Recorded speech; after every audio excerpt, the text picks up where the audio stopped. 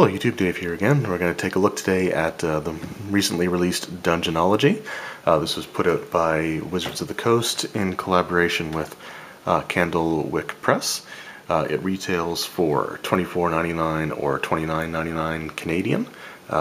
And it's basically serving as an introduction to Dungeons & Dragons and the Forgotten Realms.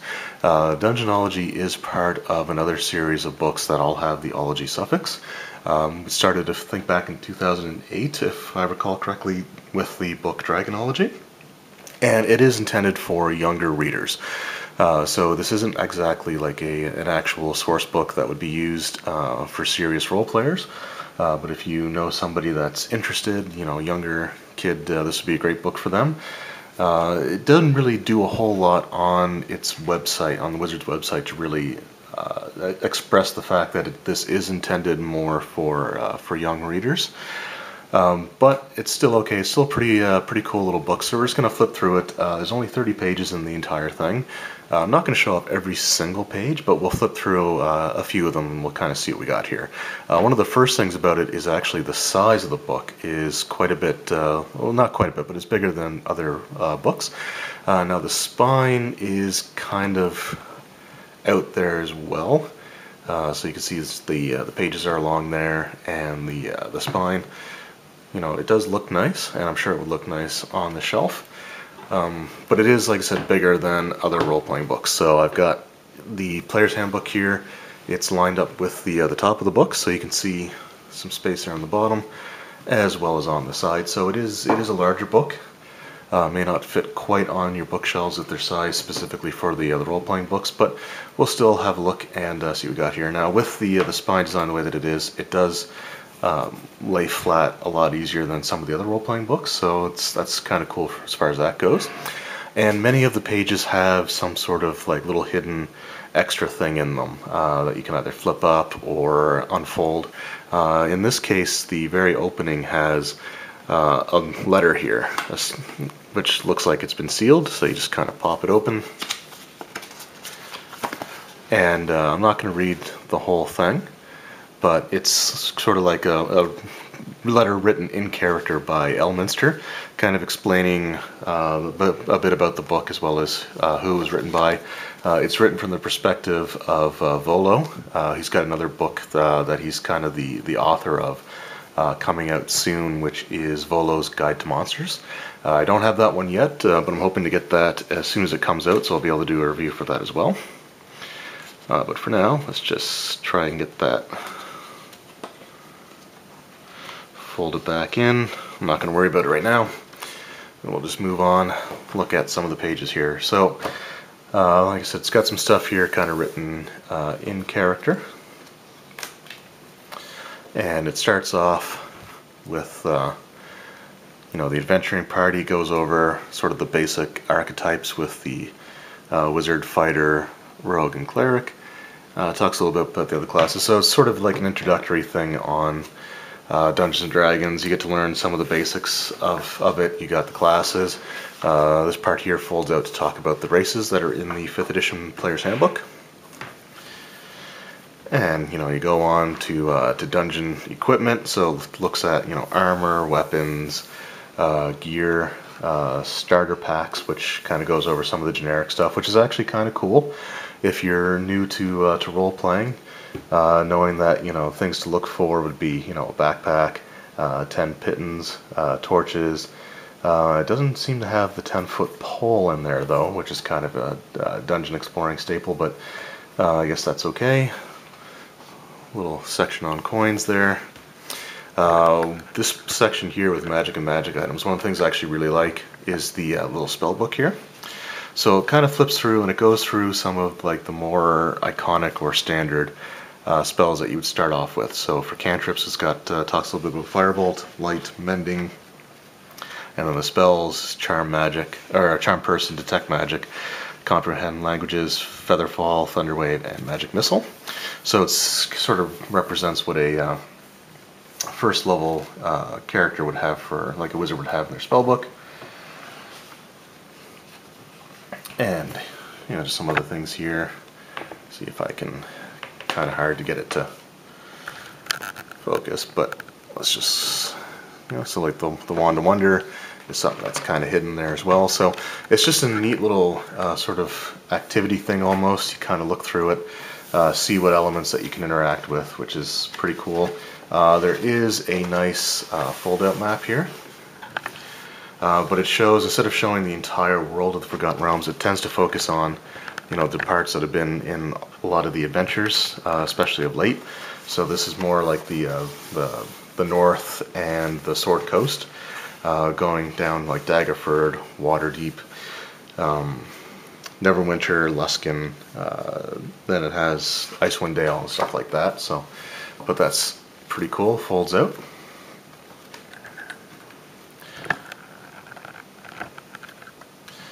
Okay, and just a few other things here. So, I'm not going to go through all the secrets of the book. I don't want to spoil everything, but just kind of wanted to show off a little bit about what's in here. The section on monsters, got Beholder, Mind Flare, and then it's got a little fold-out thing for the flip open thing for the dragons, and talks about some of the bigger villains. So we've got smooth camera.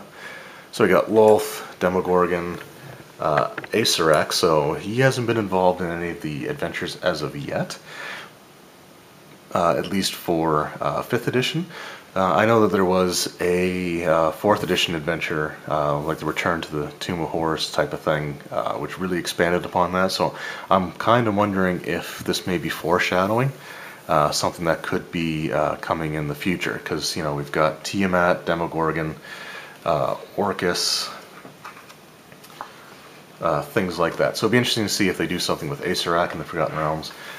See if they do something involving Zastam, who's like the big red wizard in Thay. And of course it shows off some of the iconic heroes. So we got Dritz Duerden, and of course Minsk and Boo with his miniature giant space hamster, and Elminster over here as well. So that's pretty much all that's in that part of the book. Now the back of the book here does have something kind of cool, but one little issue with mine is there's a little bit of glue that got stuck to this here, and it caused some damage, as you can see on this part here, which really is unfortunate. I haven't tried seeing if there's any way to get that off of there, but it's noticeable and it kind of sucks. But this here is actually a holographic picture. I don't know how well it's going to show up on camera, but I think that's pretty cool with the dragon sticking its head in. But one of my favorite things about this entire book is this part right here. So this lifts right out. It is attached by a little plastic tab here that you have to take off, so just be careful when doing that. You don't want to pull too forcefully and cause it to rip or tear. But Volo's Guide to the Forgotten Realms, this is the same cover that they used for the 3rd edition campaign setting, which looks really cool. So it's in that same style. And like I said, this is actually my favorite part of the book. It talks about the Sword Coast in the north. It gives a little bit of regional information. I mean, not a lot. And of course, it goes over the last 3. I think it's just the last 3. I don't think it talks about the thing with the giants yet, but it does go a little bit over the last 3 of the campaigns that were put out by Wizards of the Coast. So the Call to the Dragon. That was obviously part of the Rise of Tiamat adventures. Rise of the Elementals, was Prince of the Apocalypse. Demons of the Underdark was Out of the Abyss. So it gives you a little bit of information there, which you can kind of have when if you decide to run any of those campaigns. And just a few different locations here. So we got Daggerford, Baldur's Gate, Candlekeep, Neverwinter, Waterdeep, Skullport. It's not as much information necessarily as I would have liked, but it does give some flavor to it. Gonalgrim, Thay, and there's the Tomb of Horrors written in there as well. So, which again, that was sort of a Greyhawk staple. So I'm really starting to wonder if they're gonna end up doing something with that at a later date, but hard to say. And then of course just got some Underdark, some of the monsters there, and it even does talk a little bit about different places outside of the main Forgotten Realms campaign setting. So Evermeet, Chult, which is down to the south, but it also has Karatura and Sakara, which were settings in second edition. So I think Karatura, one of them was Oriental and the other was sort of an Aztec theme, and at this point in time I honestly can't remember which one was which, but they were two different settings along those lines that were set in the same world of Toriel. And then we got a little bit about the cosmology and Barovia, which was part of the Curse of Strahd. So it talks about quite a few different locations. This here, like I said, is probably my favorite part of the entire thing. But it's still kind of a cool book, you know, kind of a neat idea. Glad to see something like this is put out for Dungeons & Dragons. And this is the kind of thing that, you know, I consider getting, you know, my 10-year-old nephew as a way of starting to really kind of get him into the D&D game. As far as if you're, you know, an adult, you don't have, you know, a child or children in your family that, you know, would be interested in this sort of thing, I don't know how useful something like this would really be. The price isn't terrible. You know, in Canada, like I said, I paid $30 for it. But it's a neat book, and again, like I said, I might end up getting something like this for my nephew for Christmas. So we'll kind of see how that goes. Maybe that and the starter set, or hard to say. But anyway, I hope this kind of helped. Just kind of knowing what it's about. Like I said, the description of it on the website, I don't want to say it's misleading. But it makes it sound like there's more in this than there really is, because it talks about, you know, describing all these different locations, and it does most of what it kind of mentions on the information blurb on the website, the Wizard's website, is really basically just contained in this little book here. So if you're looking for sort of a definitive campaign setting type of thing, then this really isn't something that you should consider.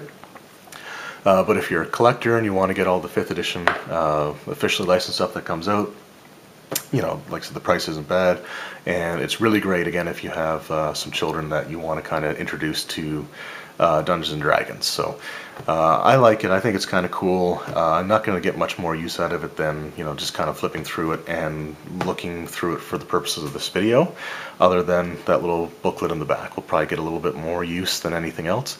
But again, I just kind of wanted to share that, and again, if you were considering getting it, but you didn't know really what it was about, then I hope that this helps clarify things, and if you're on the fence with it, I hope that this kind of helps you make your decision.